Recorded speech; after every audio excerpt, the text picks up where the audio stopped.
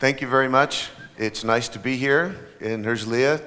I've been here a couple times before. Every time it's wonderful, the good weather and the wonderful food. And I've got the pleasure of working for Hewlett-Packard 20 years ago, and today I work with the Internet Infrastructure Group using both vector network analyzers and time domain reflectometers to look at signal integrity problems. And so what I'm going to talk about today is the time and frequency domain simulation to measurement techniques for characterizing USB Type-C reference channel. This is from an excerpt of a tutorial that I did with my co-authors, Heidi Barnes and Jeff Most. And so while we talk specifically about this design case study for USB Type-C, you can really apply this to most high-speed digital interconnect, right? An interconnect we define as a linear passive device, so backplanes, PCBs, cables, connectors. These are all linear passive interconnect. So what we're going to talk about is why should we think about de-embedding or removing fixtures? What is a plug-and-play fixture? We have a design case study for the USB Type-C, and we're going to compare various error correction techniques for measurements in the lab. And I would like to take you through a step-by-step time domain analysis. I'm a digital engineer by education, and when I was at the university, I took one course in field and wave theory, and I said, forget it, I'm going digital. Well, unfortunately, the high-speed digital on PCBs have become so fast that all of the PCB traces have become microwave transmission lines. So I've had to learn vector network analysis and S parameters, and this is true for most high-speed digital engineers today. So one of the main challenges that we're going to talk about is building the channel model. Of course, we can use some very sophisticated modeling techniques. I've been focusing on the measurements in the lab, and many designers that we sell our test equipment to, they have the job of cascading all of the models from many different vendors into one channel. And this is the challenge, and it's actually quite a big deal. The end user must mix and match in order to get the optimum combination of the interconnect and the cables and the whole channel. So this is the price performance challenge that we must rise to. So one of the difficult problems in trying to build this channel model is measuring a specific structure that's in the middle of a lot of other things that you don't care about. For example, vias are a very critical part of a channel that we wish we didn't have to have, but we have to live with them. And in this case, the via is in the middle of a PCB material, probably FR4 with very high loss, and then SMA connectors on either side where there's a coaxial to planar transition that may give big reflections. And all of these difficulties for the high-speed signal propagating through it cause us headaches. And so how do we just focus in on getting that one small structure that we want to characterize? Well, we have a number of ways to do it, and one of the ways that's common is called de-embedding, right? So we have a general umbrella term called error correction. And error correction can be pre-measurement error correction or post-measurement error correction. Traditionally, the pre-measurement error correction we call calibration. So, most likely, if you've ever calibrated a vector network analyzer, you've done SOLT. How many people have done SOLT calibration? Yes. So this is short, open load through, and you can see here with the calibration kit that's standardized and traceable to national laboratory. This is very common. TRL is another technique, through reflect line. and LRM, line reflect match, typically is on probe stations, where you want to set the reference plane at a probe tip and come down to a PCB and make a measurement. And of course, de-embedding, we can measure the test fixtures, we can calculate test fixture by using 3D full wave solvers, or by approximation. We can do a port extension. There's an easy way we're going to talk about today also. We're going to discuss a bit about automatic fixture removal. So this is the trending way of removing error in the lab. So Heidi showed this graphic of USB Type-C, so I won't go into too much detail, but it's a very handy connector that I think will become very popular. And there's history of many different form factors, but you can be guaranteed for high-speed commercial devices that always will become faster, smaller, and cheaper. This is the trend of everything that we must design. So how do we test the physical layer? USB Type-C or these other interconnect that I mentioned? Well, the time domain reflectometer is just a wideband equivalent time sampling oscilloscope that will of course measure in the time domain. It's got a very wideband receiver on the input. The vector network analyzer is a narrowband instrument that will sweep a sine wave and will track that sine wave swept. In this case, the VNA is a Pixie chassis. So this is kind of a nice form factor where you have modules that slip in and out, and one module that's vertical is a complete 2-port vector network analyzer. So this is very scalable. You can have a 4-port system for your R&D department. Then if you want to transition to manufacturing, you can go up to 32 ports if you like.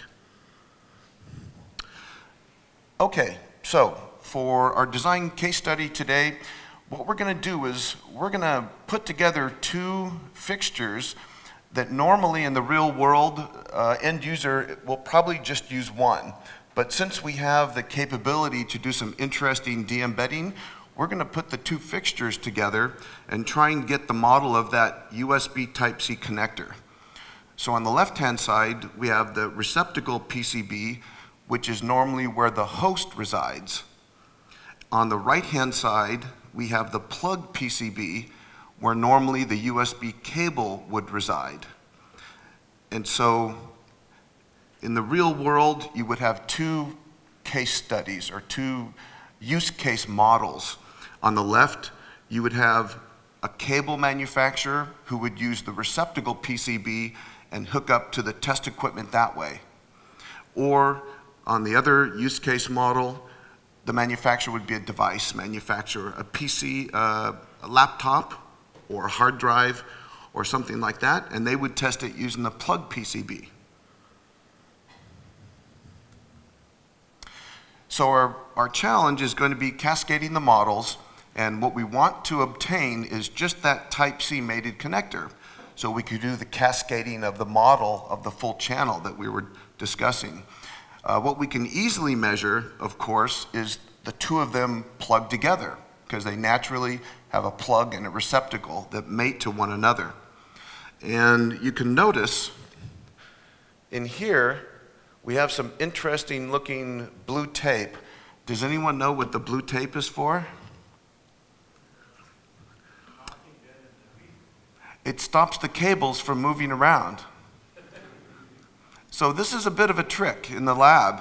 You know, when you have very high dynamic range, where any type of flexing of a cable will introduce a phase error, what you want to do is minimize the movement of the cables.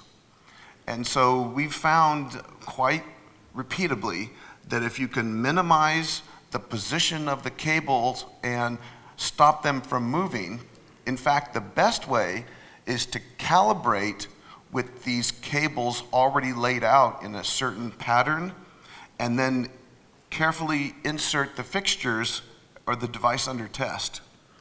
So these are just little tricks in the lab that you pick up after time. So we mentioned the types of VNA calibration that can be done. This is an example of many of these TRL calibration boards.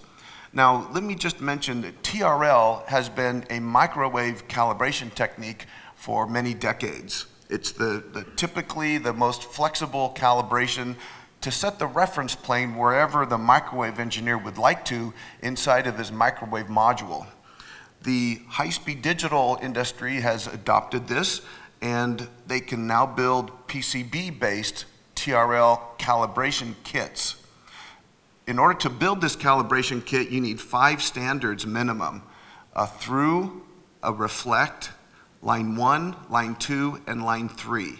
Each line is for a different frequency range. Now, of course, this is a challenging thing to do on an FR4-based dielectric PCB, but it can be done, and it has been done, and these are examples of that. So, using this traditional TRL technique, what we would normally do is we would apply a rule of thumb. And the rule of thumb is find a controlled impedance environment using TRL from the right side. So from the plug PCB, we'd like to find where there's a nice 50 ohm impedance. Most reference planes don't like to be at an area where there's a big reflection, where there's a lot of excess inductance or a lot of excess capacitance. This is not a good, stable area for a reference plane. So normally, what we do is we back off a little bit into the test PCB where you can have a nice transmission line. And so we can do that on both of these fixtures, on the plug cable fixture and the host receptacle fixture. And so when you do that, it turns out in this case, you end up counting the connector itself twice. And this is not what we want. And so in order to do this plug and play S parameter, you look at the time delay, the propagation delay of each of these separate components, the receptacle fixture and the plug fixture, and they should add up to just one path. And Heidi and I found that after we tried this with the traditional TRL method, it was counting the connector twice. And this is not what we want. And just to explain how that happens a little better, there's 2 tiers of calibration that have been done here. The first tier is the SOLT, which puts the reference plane, the first reference plane, at the end of the test cable, just at the input to that host PCB. Then the second tier calibration is this TRL, where you use that TRL calibration kit, and that moves the reference plane one more time to this area here. But as I mentioned, this doesn't work so well because you double count. So what we found was a better approach in this case is still a 2-tier calibration, but we used SOLT, then the automatic fixture removal. Now, the automatic fixture removal, how many people have heard of this before? Just a few. There's a number of papers we've written on this, so I'm not going to go into a great detail, and I'll reference some papers for you.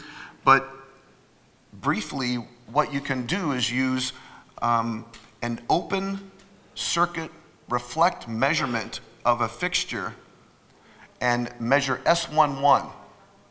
And after you measure S11 of a test fixture that you want to de-embed, the AFR algorithm will extract S22, S12, and S21. And by the way, that's the behavioral model of the fixture itself, and therefore you can de-embed that fixture model. So this is the method that we wanted to try, and a side benefit of that is when you go from the receptacle PCB fixture to the receptacle itself, they're normally different dielectric materials. And so when you have them together, you have a non-homogeneous dielectric system. And normally to de-embed that sort of thing by building a model with a tool rather than a measurement is very difficult. And so in this case, it was a simple measurement. AFR was applied. It worked beautifully, so we were happy with this. So as I mentioned, there's two different ways to measure a linear passive interconnect. And in our case, we wanted to use the vector network analyzer. And we had a 20-port VNA setup. And we taped down the cables, as I mentioned, and just did a minimal amount of movement between the two. And so in the laboratory, these sort of tips and tricks will help you. Now, you're probably thinking a 20-port VNA measure will probably take me about an hour, and calibration will take me 4 hours. Things have changed quite a bit, and this is not the case. A full crossbar calibration for a 20-port system probably takes about 10, 11 minutes, and it's used with an electronic calibration module. You don't have to screw and unscrew all of the standards like that NIST traceable wooden box I showed earlier. There's a little electronic module that has the standards built in that will switch under program control. So why do we even care about a 20-port measurement? Why don't we just look at one differential channel at a time, which would be 2 ports in, 2 ports out, a 4-port measurement, and you're done? Well, we wanted crosstalk. Near-end and far-end crosstalk is one of the compliance specifications for USB 3.0.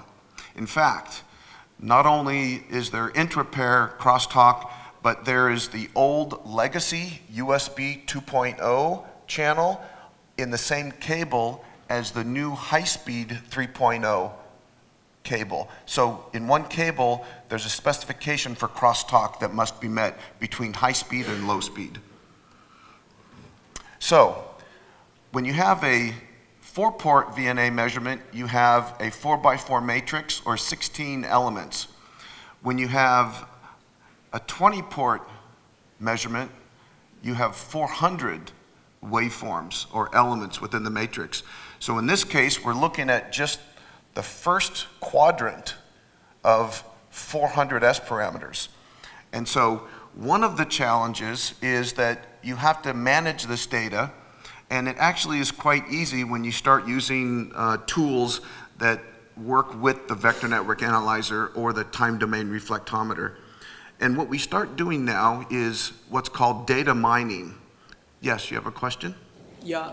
You talked about earlier before on the non-homogeneous calibrations when using tier 1 and tier 2 calibration. Yes. And then you talked about this tool that de-embed the structure. Yes. But if you de-embed a structure that is that doesn't have the same dielectric as the plane that you used for the first calibration. Yes. Isn't that the same problem? Are you talking about comparing tier 1 with tier 2? Yeah. Okay. So tier 1 is just SOLT, and that's using the standard VNA calibration with the short open load through. Okay, no de-embedding. This is pre-measurement error correction. TRL is post-measurement error correction. So there's 2 different types of error correction, and they're being done in totally different ways. But the idea is that you first shift the reference plane to a spot that's well known at the end of your test cable, and then you use the TRL for the next. Now, the AFR, the reason why this works is because from the first reference plane location to the second, we're measuring just S11. There's no topological model that's in the information from the measurement. It's just S parameters. Yeah, but those S parameters aren't measured on a certain structure that has different characteristics than the first calibration that it doesn't matter, because when you have an automatic fixture removal algorithm and you end up measuring S11, we are assuming in the AFR that there's no radiation at the output of the open. So that is one limitation, and if it does radiate, then you will not get as accurate results and you have to try another method. This is maybe something I can talk to you offline if you don't mind, before we take too much time, because I do want to get through a demonstration after the slides. Another question? The eCal. Did you use the 4-port eCal for doing the calibration? Did you use a 4-port eCal for doing the first calibration? Yeah. I think there is a problem that if you're using the 4-port eCal, so you have crosstalk because the ports are near, and the eCal with 2 ports is much better for doing a better calibration and reduce the crosstalk between the ports. Not really. There's, based on whatever frequency range that you need to use for your measurement, you can have either a 2-port eCal or a 4-port eCal. The 2-port eCals go up to 67 gigahertz. There is very high isolation inside the eCals. So the crosstalk and directivity of the couplers inside the VNA are very precise and will remove all of the crosstalk down to more than minus 120 dB. So this is not a problem. Also in the 4-port eCal? 4-port eCal is not quite as high, maybe 100, 110 dB, but still very good for signal integrity applications.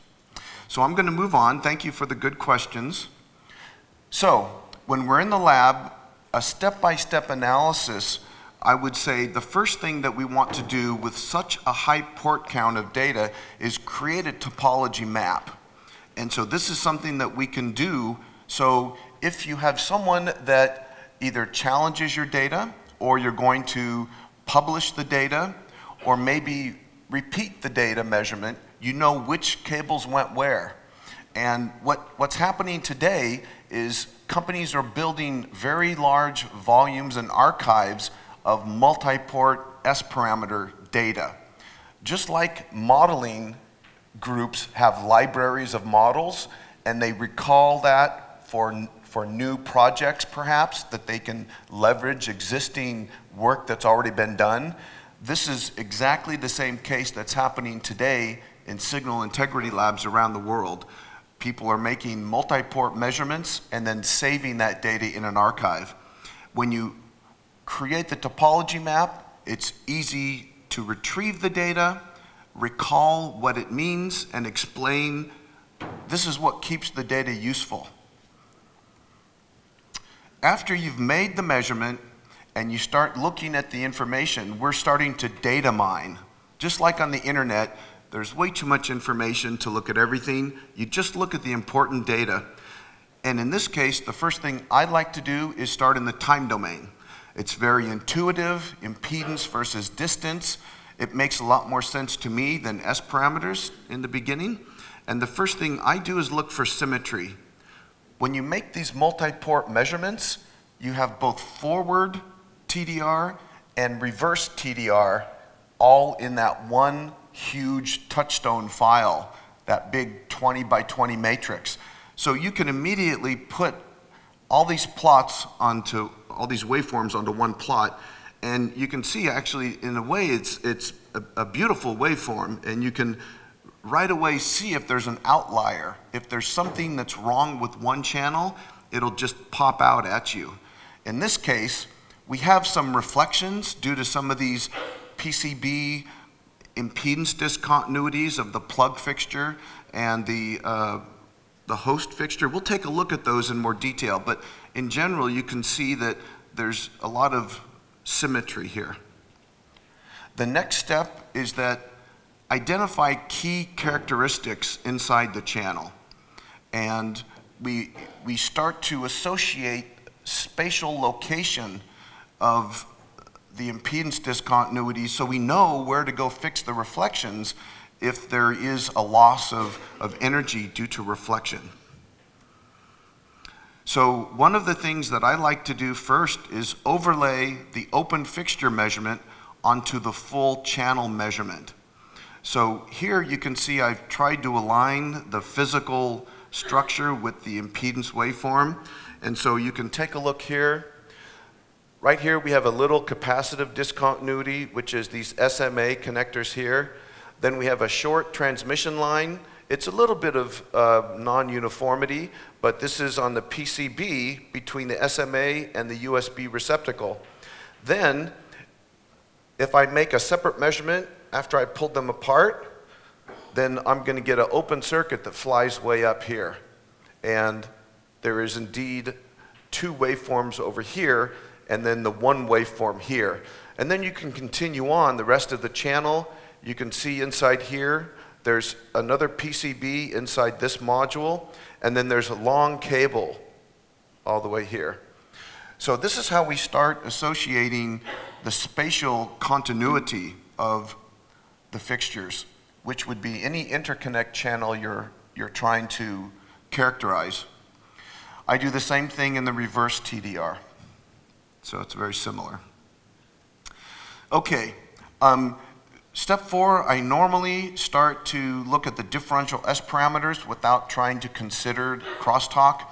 But the reason why this is so interesting is, of course, there's 4x4 matrix is one differential channel. So this quadrant number 1 is differential out. This is the real world signal functioning. So this is where we normally start the analysis for S parameters. And right here, is this a reflection or a transmission term? SDD11 is a reflection term, right? So this is differential return loss. Right here, SDD21, this is a through measurement. So that's differential insertion loss. This fourth quadrant is common in, common out. Not so popular for analysis, but for me, quadrants 2 and quadrants 3 are the most interesting. We call these mixed mode S parameters. Now, mixed mode S parameters, this will tell us whether a particular structure in a channel is susceptible to EMI or if it's going to be emitting EMI. And one of the models that we can use to think about understanding what's going on inside the channel is take a perfect differential pair. You have one leg and a second leg, and they're perfectly symmetric. And so if you have any incident radiation on this perfectly symmetric pair, what should happen? You should have no effect. There should be good common mode rejection ratio, and it shouldn't matter whatever incident radiation is on. However, let's say that during the manufacturing process or something during the design, one leg of the differential pair has some anomaly, either a gouge out of the PCB trace where copper's been removed, or even maybe a piece of solder has fallen onto it and added excess capacitance. Well, now we don't have that good symmetry that we did before. So when that incident radiation is now upon that asymmetric differential channel, that common energy can be converted into differential energy and ride along with the data. So at the receiver, there's a small delta voltage that is due only to that incident radiation. So this is EMI susceptibility. So this is something that's very useful to look at in the frequency domain. It's also extremely useful to look at this mode conversion in the time domain. Why would it be so useful, you think, to look at mode conversion in the time domain? Think of the TDR impedance profile waveforms that we've been looking at. You can see the structures in the channel that are offending and creating mode conversion. So this is a very useful thing. Not only can you find out at what frequencies in the frequency domain, but now you can compare it and put it on the same time domain reflection waveform and say, oh yeah, that's that PCB inside the plug fixture, and know exactly where to go fix it. So S parameters, they're the basis for all of the other domains of analysis, which is something I'm going to show you very quickly here.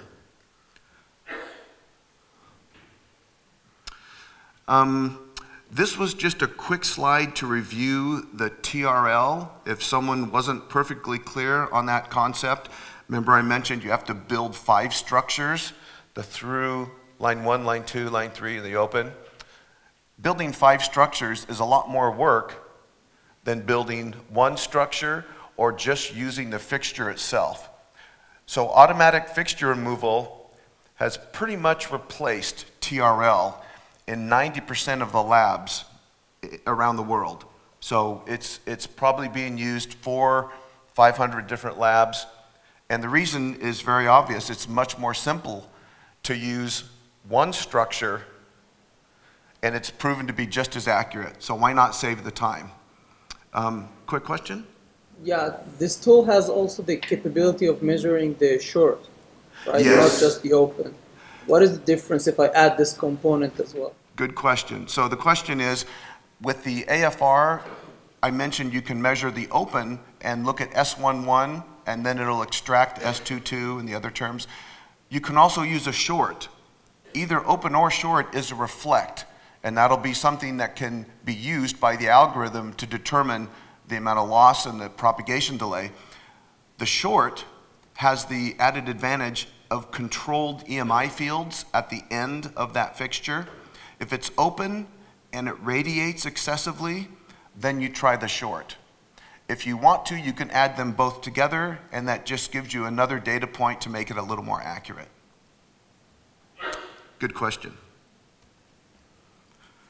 And then one last review slide. I mentioned the overall umbrella term is error correction, and the pre-measurement terms or pre-measurement methods are in the blue circles. The post-measurement error correction are the red triangles.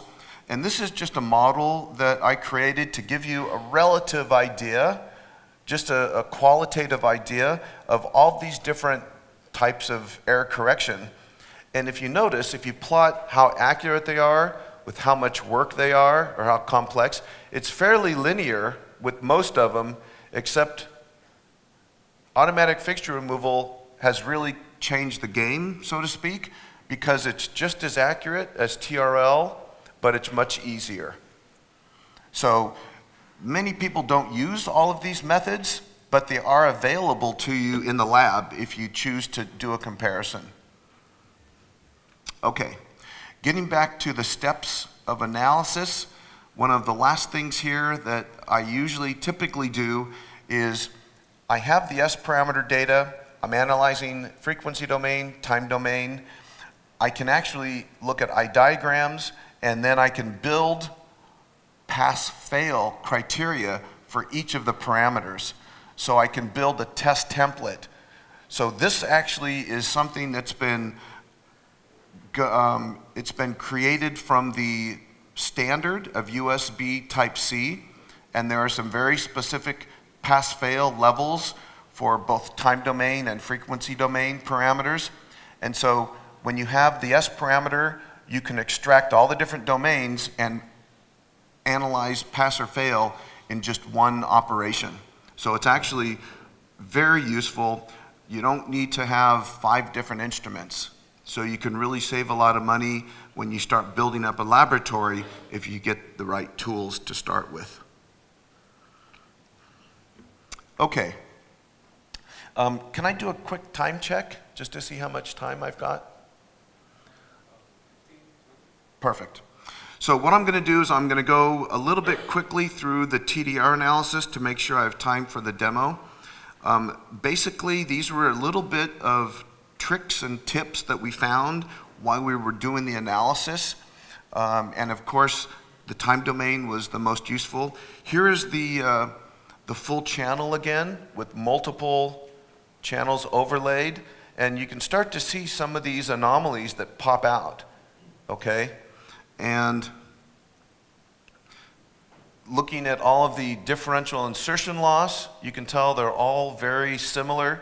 All these differential return loss measurements are all very similar, and so nothing jumps out immediately. So far, so good. But then we found inside the plug cable fixture, there was one line that had a bit of a capacitive load in the middle of it, and that seemed to be an outlier. It was the only channel that had that.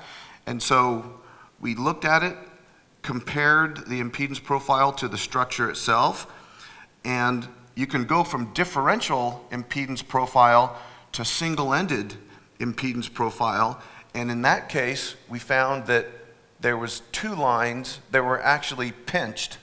Somehow they had got bent or kinked or stepped on, you don't really know, but this was a validation that one of the outliers indeed was a real issue.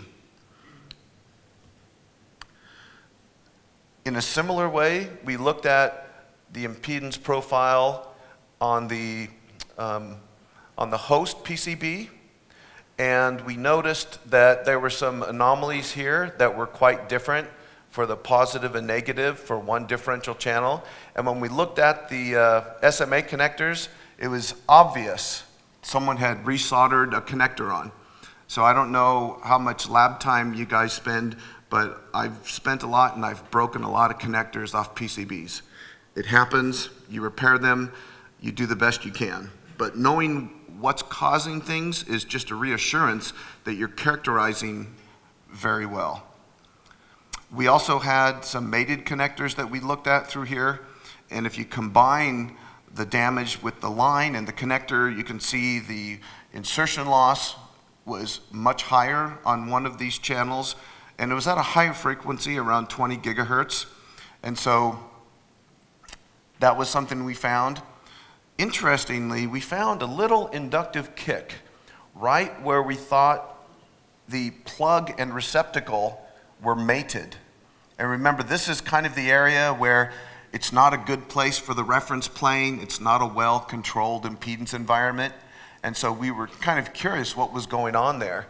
And so we looked at it in a little more detail, and it turns out we found that inside the plug cable fixture, there was a PC board. So we opened up the shell, and we found that there was a differential pair, but one leg of the pair looked much different than the other leg of the pair. And so this is exactly the situation that I described earlier, where if you have a differential pair that's asymmetric and you have any incident radiation, that your common mode rejection ratio won't be very good. And this shows up in the impedance profile. And so we had no idea because it was in a shell, covered up, screwed on, and it turns out the PCB layout tool did this automatically because it thought the propagation delay was more important. And so these are some of the things that, you know, skew can be corrected by a PCB layout tool, but you will see the effects of this, and sometimes it won't be so great when you finally look and measure your prototype. So these are things just to kind of be aware of when you're in the lab making measurements. And I think the last little tip and trick here that we found was we had the receive and transmit lines that were a little bit different impedance, and we actually went back to the designer and asked him why we found the difference here, because it was actually fairly significant, and one channel was different than the other. It turns out they were on different layers. So they were routed on different layers on the same board, and that made a difference, if it's microstrip or strip line. So these are just little things that if we can save you an hour or two in the lab, then we try and do that for you. So in conclusion of the slides, I would say, especially for USB 3.0, but for any type of interconnect, define your reference planes carefully. Document your measurement and do these topology maps so you can revisit the data later and you don't have to redo it, but you understand what port was connected to what. Do your sanity checks. Do something where you anticipate the right answer and then look for the right answer. And if you guessed right, then you can confirm. If you guessed wrong, then you can say, well, I need to relook at something else. always try and use the time domain to identify these key channel features. And when you get something you don't expect, take a look at it. And extracting fixture models is something that can be done very simply now with some of the new tools. Before I start the demo, what I'd like to do is, first of all, say thank you for all attending, and I've arranged for a free download copy of my book that I published with Eric Bogatin. If you go to our website there, it asks for your contact information, and you can download the new second edition that we just finished with some new material. And the only thing, it was normally set up for continental US, so when it asks what country, just say USA. I've got the approval from Keysight, so it's okay to do that. So this could be something that would be helpful for you if you're doing a lot of high-speed digital signal integrity analysis. Okay, so now what I'd like to do is I would like to show you how we can look at USB 3.0 S parameter data. So this was a measurement that we made a few months ago, and when I have my 4-port S parameter measurement of that USB channel with the 2 fixtures that we've been looking at, I can view this many different ways. Again, I like to start in the time domain just because that's where I feel the most comfortable, and because it's a 4-port measurement, we have a 4x4 matrix. And the first one that I like to look at here is the TDD11. So this is simply the SDD11, the differential return loss, except now we've done an inverse fast Fourier transform, IFFT. And what do we get when we do a inverse fast Fourier transform on differential return loss? We get the impedance profile. Okay, so there's a one-to-one mapping. And so what we can do immediately is we can change the vertical units from millivolts into ohms and auto scale. And now we can see with the marker, we can read this just as if it were from a TDR scope. But it's from the original calibrated high dynamic range vector network analyzer measurement after we've done a lot of the error correction. And so here you can read the impedance of that cable, 105 ohms. You can see the excess capacitance, some excess inductance. And of course, this TDD21 is a transmission measurement, and this will be time domain transmission. What do we learn from this?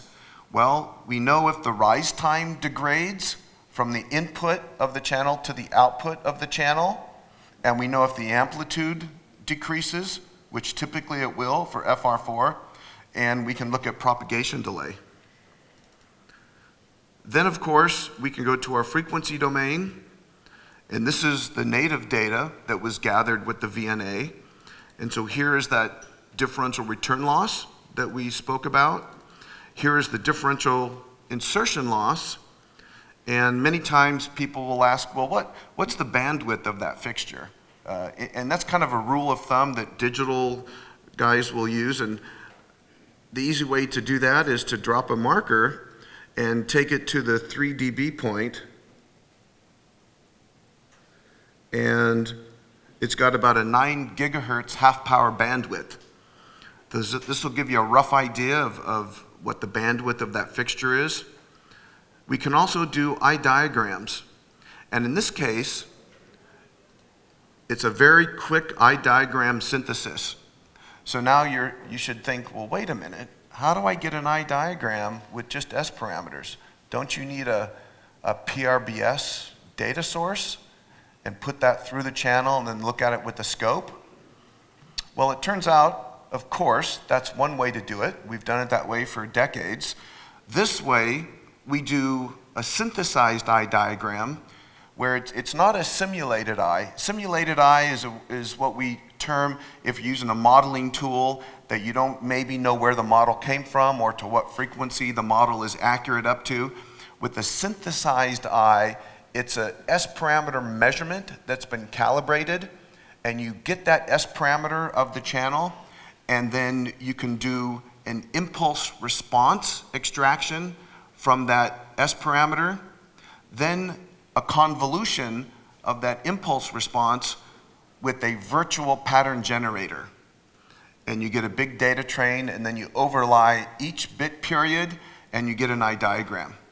So this is actually the same algorithm that would be inside ADS, the 86100 oscilloscope, and then this is the physical layer test system software. So all of those three instruments are developed and designed and worked on in Santa Rosa in our headquarters.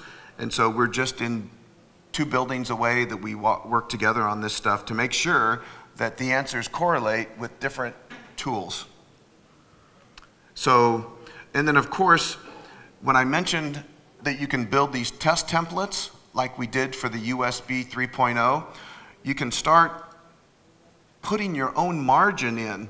You may have a standard that you have to meet in the final test, but you might have a certain yield where you want your pretest to have a little more margin. And so you can decide how much margin you want on any of these, and you can input your own mask, or you can import a mask from a standard. And then likewise, any insertion loss, you can build a limit line. Impedance profile, you can put plus and minus limit lines. And then if you're in, so this would be mostly manufacturing tool, an R&D tool, but if you're in manufacturing, you can do a very quick test, which would be this template idea, and it actually is, once you build it, it's this fast. So instead of choosing the domain, you just choose the test template,